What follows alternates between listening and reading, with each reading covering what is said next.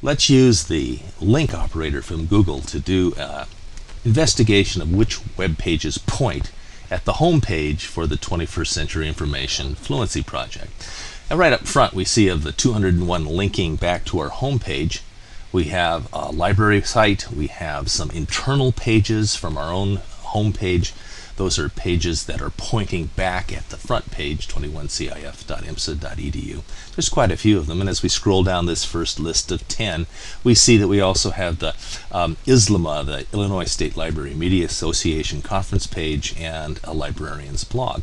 That's how the link operator works on Google. It points to the pages that point at the page you're investigating.